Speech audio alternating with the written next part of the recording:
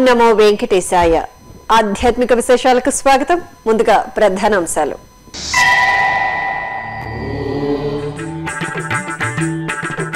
శ్రీవారి వార్షిక తెప్పోత్సవాలకు సర్వం సిద్ధం. తిరుమల తీర్థరాజం వద్ద ఏర్పాట్లు పూర్తి.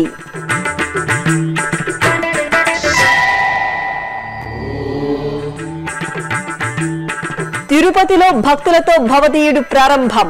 భక్తుల నుంచి సలహాలు సూచనలు స్వీకరించిన జేఈఓ లక్ష్మీకాంతం.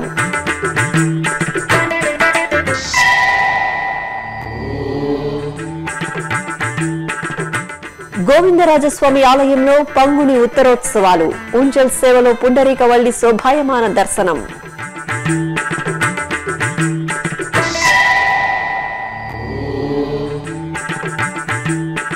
సర్వతీర్థాలకు నిలయం తిరుమల స్వామి పుష్కరిణి. శ్రీవారి ఉత్సవ శోభకు వేదికగా నిలిచే అద్భుత జలనిధి. ప్రత్యేక కథనం.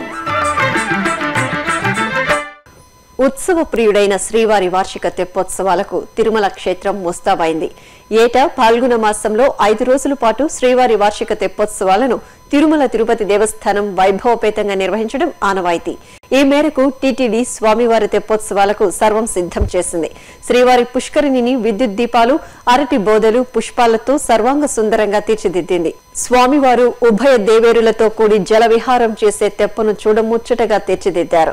5 రోజుల పాటు జరిగే తెప్పోత్సవాల్లో తొలి రోజైన మార్చి 16న సీతా లక్ష్మణ సమేత శ్రీరామచంద్రమూర్తి, 17న రుక్మిణి సమేత శ్రీకృష్ణ స్వామి, 18, 19, 20వ తేదీల్లో 3 రోజుల పాటు శ్రీదేవి భూదేవి సమేత మలయప్ప స్వామి వారు తెప్పలపై విహరిస్తూ భక్తులకు అభయ ప్రదానం చేస్తారు. ఇక తెప్పోత్సవాల సందర్భంగా మార్చి 16, 17 తేదీల్లో శ్రీవారి ఆలయంలో వసంతోత్సవం, సహస్ర దీపాలంకరణ సేవ, మార్చి 18, 19, 20వ తేదీల్లో ఆచిత బ్రహ్మోత్సవం, వసంతోత్సవం, సహస్ర దీపాలంకరణ సేవలను టీటీడీ రద్దు చేసింది. ఆధ్యాత్మిక రాజధాని తిరుపతిలోని టీటీడీ అనుబంధ ఆలయాలలో, ఇతర ప్రాంతాల్లోని టీటీడీ ఆలయాలలో భక్తుల సౌకర్యార్థం వారి నుండి సూచనలు, సలహాలు, సమస్యలను స్వీకరించడానికి భక్తులతో భవదీయుడు అనే నూతన కార్యక్రమాన్ని తిరుపతి జేఈఓ బి లక్ష్మీకాంతం శుక్రవారం తన కార్యాలయంలో ప్రారంభించారు. భక్తులతో భవదీయుడు పేరిట ఫోన్ ఇన్ ఏర్పాటు చేసి భక్తుల వినతులకు ఆయన స్పందించి సమాధానమిచ్చారు. టీటీడీ ఆలయాల అభివృద్ధికి, భక్తులకు అందుతున్న సౌకర్యాలను మెరుగుపరిచేందుకు తిరుపతి జేఈఓ ఈ నిర్ణయాన్ని తీసుకున్నారు. ప్రతి నెల 3వ శుక్రవారం ఉదయం 8:30 నుంచి 9:30 వరకు ఈ కార్యక్రమాన్ని నిర్వహించనున్నారు. ఇందులో భాగంగా మొదటిసారి ఈ రోజు జరిగిన భక్తులతో భవదీయుడు అనే కార్యక్రమంలో సుమారు 14 మంది భక్తులు తమ సూచనలు, సమస్యలను తిరుపతి జేఈఓ దృష్టికి తీసుకొచ్చారు. వాటి పరిష్కారానికి చర్యలు తీసుకుంటానని జేఈఓ వివరించారు.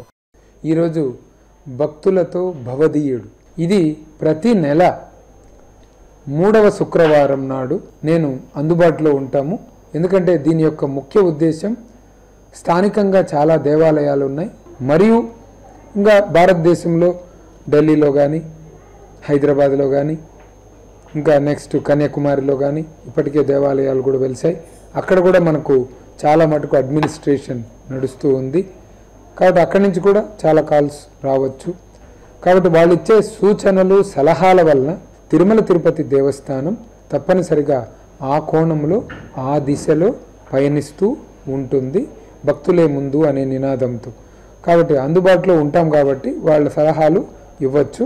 ఈరోజు 14 మంది ఈ యొక్క భక్తులతో భవదీయుడు కార్యక్రమంలో మాకు సలహాలు ఇవ్వడం జరిగింది.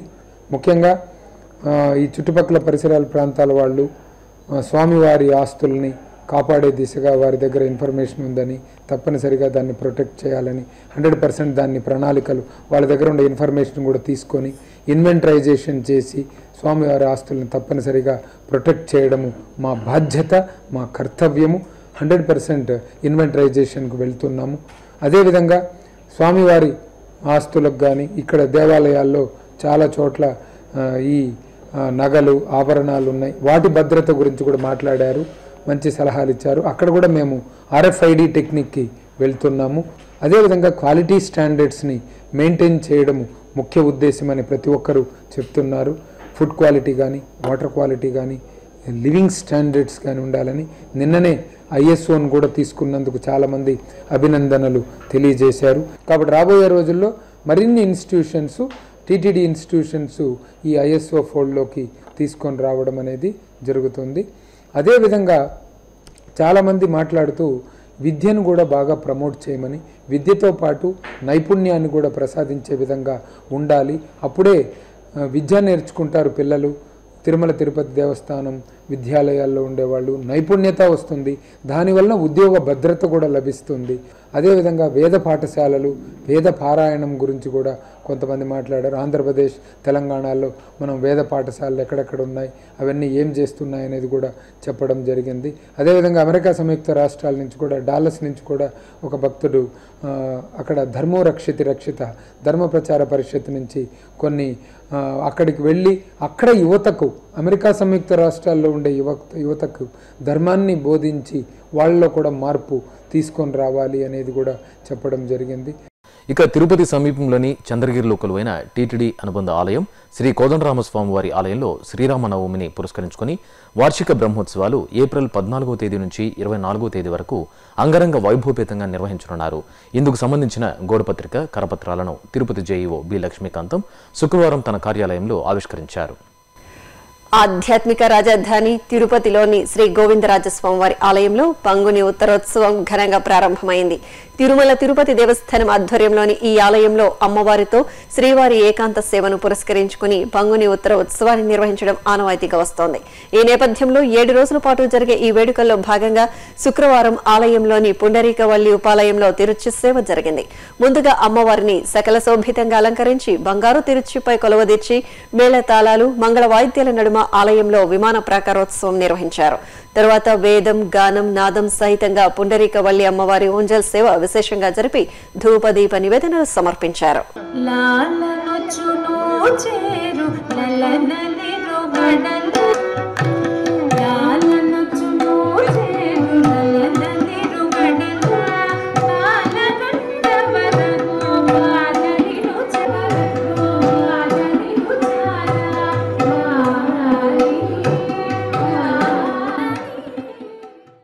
తిరుపతిలోని బేరి వీధిలో కొలువైన శ్రీ వరదరాజస్వామి వారి ఆలయంలో శ్రీ తిరుక్కచ్చి నంబిస్వామి తిరునక్షత్ర మహోత్సవాలు ఘనంగా ముగిశాయి.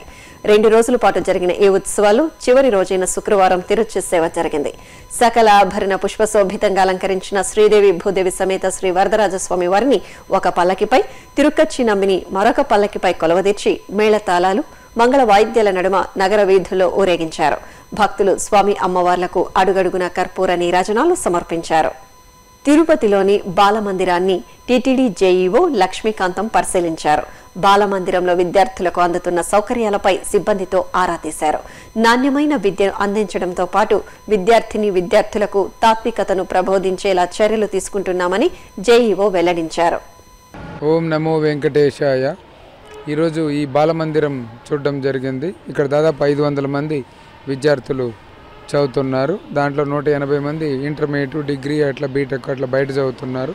320 మంది విద్యార్థులు ఉన్నారు. వీరికి ధార్మికతను బోధించడము, తర్వాత వెంకటేశ్వరుని నామాలు, తర్వాత వెంకటేశ్వరుని స్తోత్రాలు, వీటన్నిటినీ ఒక అలవాటు తీసుకురావడంతో పాటు విద్యను కూడా పూర్తిగా నైపుణ్యతతో అందించడం ఉద్దేశము. వెంకటేశ్వర స్వామి సన్నిధిలో చదివే పిల్లలు ఒక బ్రాండ్గా చదవాలి. వాళ్ళు బయటకు వచ్చిన వెంటనే ఆ బ్రాండ్ అనేది కనిపించాలి. వీళ్ళు టీటీడీ ప్రోడక్టు అని ప్రతి ఒక్కరూ చెప్పుకునేలా విద్య, నైపుణ్యత, ధార్మికత అన్నీ కలిపి, నీతి, నియమాలు వీటన్నిటినీ కలిపి ఈ యొక్క కరికులంలో ఇంక్లూడ్ చేయడము. కాబట్టి ఒక డిసిప్లిన్డ్గా, సెల్ఫ్ డిసిప్లిన్డ్గా తీసుకొని రావడము, ఇవన్నీ చాలా ముఖ్యం అన్నమాట. తిరుపతిలోని లక్ష్మీపురం సర్కిల్లో కొలువైన శ్రీ అన్నపూర్ణేశ్వరి సమేత కాశీ విశ్వనాథ స్వామి వారి ఆలయంలో జీర్ణోద్ధరణ, అష్టబంధన మహాకుంభాభిషేక మహోత్సవాలు ఘనంగా ప్రారంభమయ్యాయి. ఉత్సవాల్లో భాగంగా శుక్రవారం ఆలయ ప్రాంగణంలో కలశ స్థాపన, కలశ పూజ, గణపతి పూజ, పుణ్యహవాచనం, అనంతరం వేద మంత్రాల నడుమ గణపతి హోమం, నవగ్రహ హోమం, గోపూజ, ధన పూజ, యాగశాల ప్రతిష్ఠ కార్యక్రమాలను శాస్త్రోక్తంగా అర్చకులు నిర్వహించారు. ఈ కార్యక్రమంలో పలువురు భక్తులు పాల్గొన్నారు. అనంతరం శుక్రవారం రాత్రి శ్రీ అన్నపూర్ణేశ్వరి సమేత శ్రీ కాశీ విశ్వనాథ స్వామి ఆలయ ప్రాంగణంలో ఏర్పాటు చేసిన యాగశాలలో అంకుర స్థాపన, రక్షాబంధనం, కుంభ అలంకారం, కళాకర్షణం, యాగశాల ప్రవేశం, యాగశాల పూజ, హోమం, పూర్ణాహుతి కార్యక్రమాలను అర్చకులు శాస్త్రోక్తంగా నిర్వహించారు.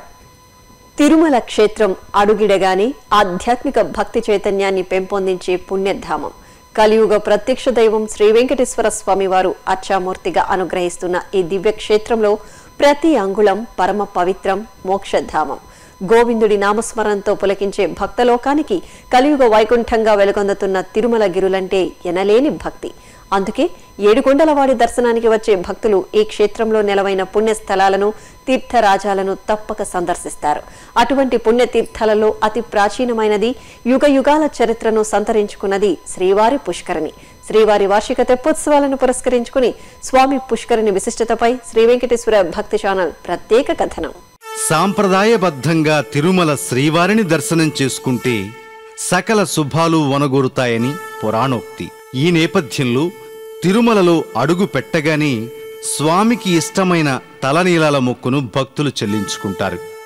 అనంతరం స్వామి పుష్కరిణిలో స్నానం చేసి శ్రీ వరాహస్వామిని దర్శించుకోవడం ఆనవాయితీ. తిరుమల క్షేత్రం ఆదివరాహ క్షేత్రంగా ప్రసిద్ధి చెందింది.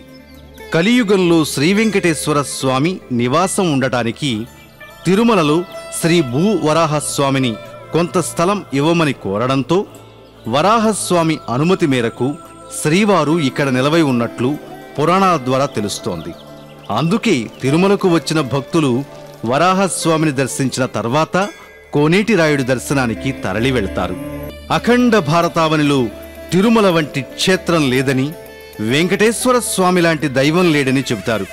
అందుకే ఇక్కడ ఉన్న ప్రతి రాయి, చెట్టు, చేమ, గుట్ట, తీర్థం అన్నీ ఎంతో మహిమాన్వితమైనవి.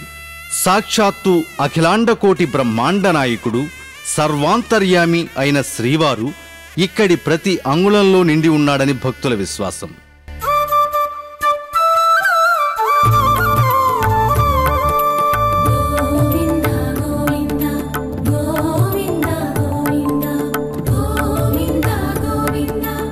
అలాంటి సప్తగిరులు ఎన్నో ఆలయాలతో, తీర్థరాజాలతో నభూతో నభవిష్యత్ అన్న చందంగా అలరాడుతున్నాయి.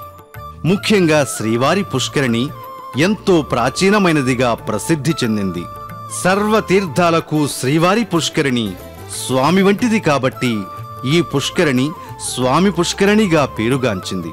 అటువంటి శ్రీ స్వామి పుష్కరిణిలో స్నానం, సద్గురు పాద సేవనం, ఏకాదశి వ్రతం ఈ మూడు అత్యంత దుర్లభాలు. మానవుడు జన్మించడం, మనుగడ సాగించడం, ఆ మానవ జీవితంలో స్వామి పుష్కరిణిలో స్నానం చేయడం అనే కార్యాలు లభ్యం కావడం చాలా దుర్లభమని వరాహ పురాణం చెబుతోంది. కలియుగ వైకుంఠమైన తిరుమల పుణ్యక్షేత్రంలో నిలవైన కోనేరుని శ్రీవారి పుష్కరిణిగా, స్వామి పుష్కరిణిగా పిలుస్తారు.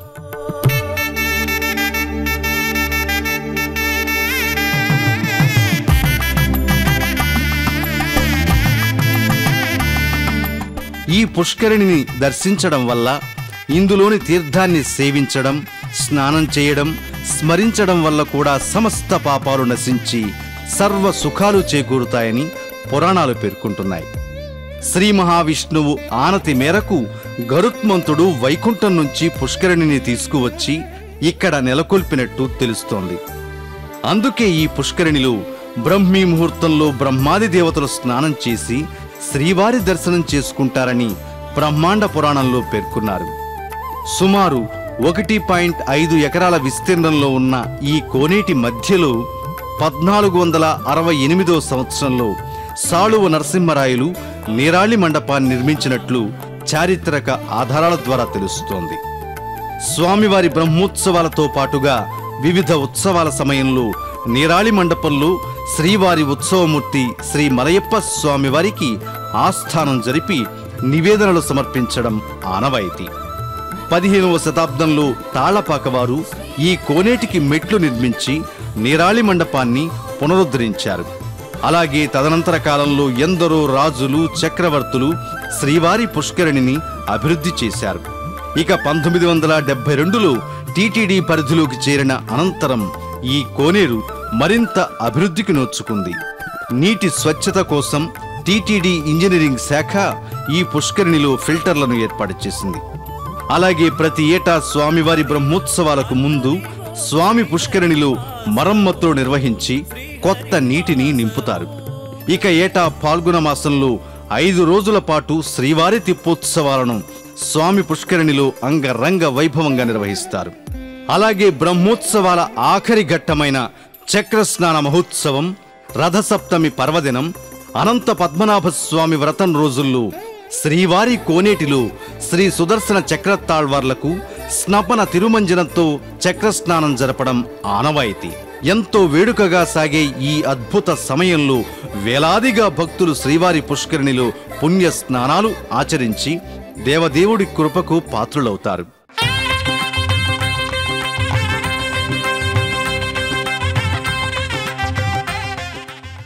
ఇక నిత్యం ఆపద ముక్కులవాడి దర్శనానికి కొండకు చేరుకునే భక్తలోకం ముందుగా స్వామి పుష్కరిణిలో పుణ్యస్నానం చేసి ఆపై శ్రీ వరాహస్వామి దర్శనం చేసుకుని శ్రీవారిని సేవించడం తిరుమల క్షేత్రం సంప్రదాయం.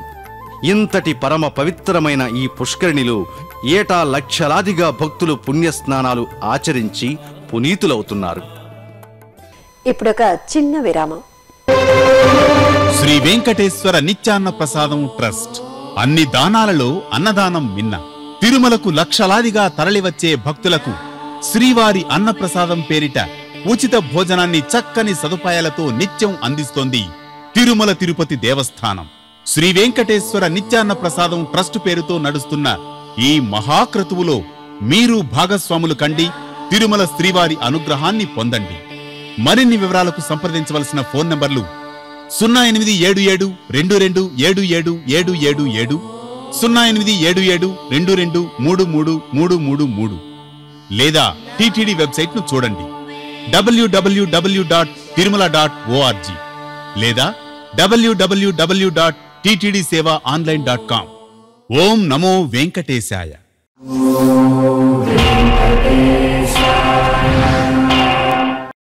ఆధ్యాత్మిక విశేషాలకు తిరిగి స్వాగతం. హైదరాబాద్ మహానగరంలోని వివిధ దేవాలయాలు భక్తులతో కళకళలాడాయి.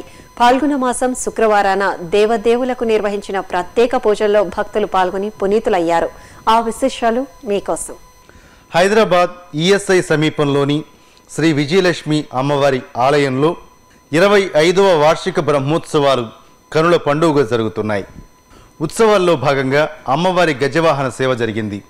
తొలుత అమ్మవారిని స్వర్ణాభరణాలు, పట్టు వస్త్రాలు, పూలమాలలతో విశేషంగా అలంకరించి విద్యుత్ దీపాలు, పూలమాలలతో అలంకరించిన గజవాహనంపై కొలువు తీర్చారు. మేళతాళాలు, మంగళ వాయిద్యాల నడుమ పురవీధుల్లో ఊరేగించారు. విజయలక్ష్మి అమ్మవారిని భక్తులు కనులరాగాంచి తన్మయులయ్యారు. ఇటు మారేడుపల్లిలోని శ్రీ సిద్ధి వినాయక స్వామి ఆలయంలో, శ్రీ రాజరాజేశ్వరి అమ్మవారి ఆలయంలో కుంకుమార్చనలు జరిగాయి. మూలమూర్తులకు ప్రాతకాలమే పరిమళ ద్రవ్యాలతో అభిషేకం చేశారు. తరువాత స్వర్ణాభరణాలు, రజిత కవచం, ముత్యాల కిరీటం, స్వర్ణాభరణాలు, గజపూలమాలలతో అలంకరించారు. ఆపై అష్టోత్తర శతనామార్చనలు, కుంకుమార్చనలు జరిపి గౌరీదేవికి నీరాజనాలు సమర్పించారు. అదేవిధంగా సికింద్రాబాద్ సోమసుందరం వీధిలోని శ్రీ లక్ష్మీనారాయణ స్వామి ఆలయంలో స్వామివారికి స్నపన తిరుమంజనం జరిగింది. ఆలయ ప్రాంగణంలోని స్నానపీఠంపై ఉత్సవమూర్తులను వేంచేపు చేసి కలశారాధన, పాలు, పెరుగు, తేనె తదితర ద్రవ్యాలతో అభిషేకం చేశారు. అనంతరం పసుపు, చందనం, తులసిమాలలతో అలంకరించి పవిత్ర కలశ జలాలతో అభిషేకం చేసి నక్షత్ర, కుంకుమ హారతులు సమర్పించారు. ఇక హిమాయత్ నగర్లోని టీటీడీ తిరునిలయం శ్రీ వెంకటేశ్వర స్వామి దేవాలయంలో మహాలక్ష్మి అమ్మవారికి కుంకుమార్చనలు చేశారు. మండపంలో అర్చకులు అమ్మవారిని వేంచేపు చేసి సుందరంగా అలంకరించారు. కలశ ప్రతిష్ఠ జరిపాక సహస్ర నామాలను పారాయణం చేస్తూ మహిళలు సామూహికంగా అమ్మవారికి కుంకుమార్చనలు నిర్వహించారు. కడప జిల్లా రాజంపేట మండలం రామసముద్రం అగ్రహారంలో కొలువైన శ్రీ సత్యభామ సమేత వేణుగోపాల స్వామివారి ఆలయంలో కుంభాభిషేకాన్ని విశేషంగా నిర్వహించారు. ఇందులో భాగంగా విశ్వక్సేనారాధన, పుణ్యాహవాచనం, రక్షాబంధనం, ఋత్విక్వరణం, మృత్సింగ్రహణం, అంకురార్పణ, జలాధివాసం, గోపూజ తదితర కార్యక్రమాలను నిర్వహించారు. అనంతరం ఆలయ ఆవరణలో సకల దేవతా స్వరూపమైన గోమాతకు మహిళలు సామూహికంగా పూజలు జరుపుకుని ఆశీస్సులు అందుకున్నారు. చిత్తూరులో కొలువైన కామాక్షి సమేత శ్రీ అగస్తీశ్వర స్వామివారి ఆలయంలో పంగుని బ్రహ్మోత్సవాలు ఘనంగా జరుగుతున్నాయి. ఉత్సవాల్లో భాగంగా స్వామి అమ్మవార్ల వాహన సేవలు భక్తులకు ఆధ్యాత్మిక ఆనందాన్ని అందిస్తున్నాయి. ఈ సందర్భంగా స్వామివారి భూతవాహన సేవ జరిగింది. ఆలయంలోని మండపంలో స్వామి అమ్మవార్లను వేంచేపు చేసి శోభాయమానంగా అలంకరించి భూతవాహనంపై కొలవదీర్చి మేళతాళాలు మంగళ వాయిద్యాల నడుమ పురవీధుల్లో ఊరేగించారు.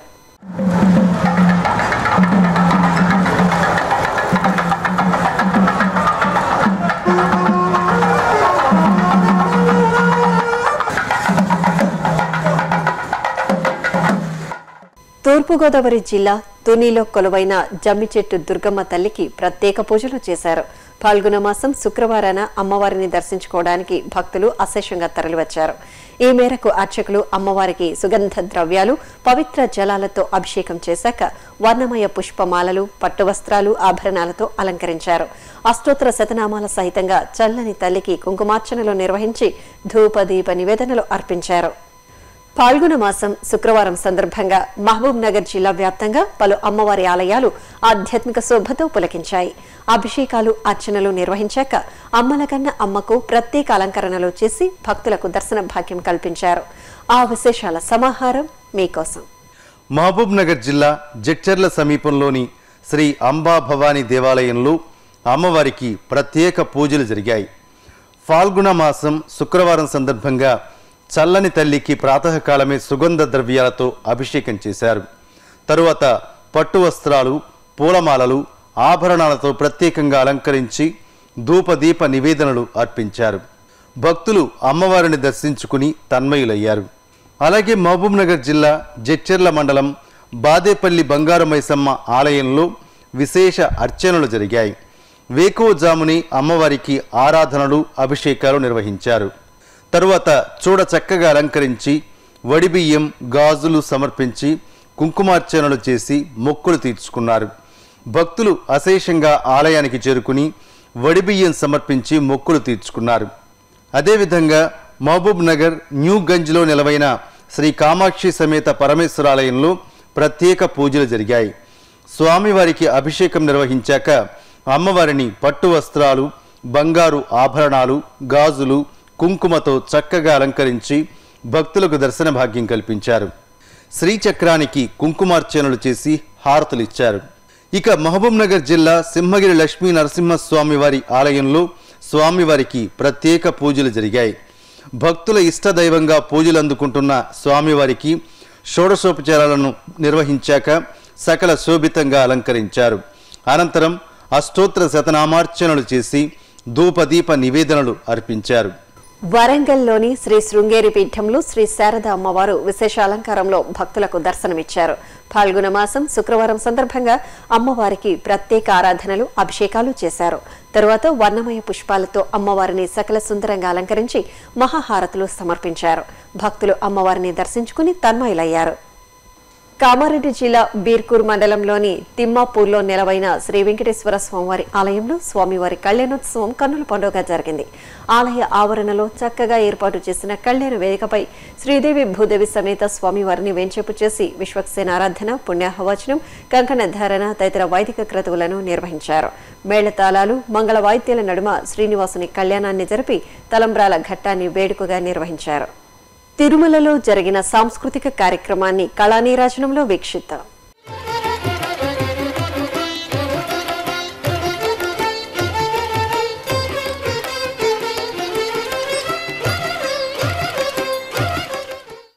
తిరుమల నాదనీరాజనం వేదికపై శుక్రవారం సాయంత్రం నామ సంకీర్తనం జరిగింది.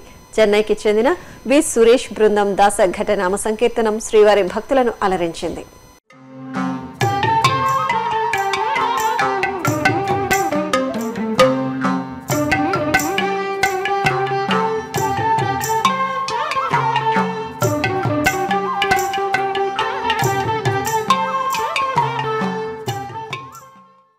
తిరుమలలో శ్రీవారి దర్శనం, వాతావరణం తదితర విశేషాలను ఇప్పుడు తిరుమల సమాచారంలో తెలుసుకుందాం.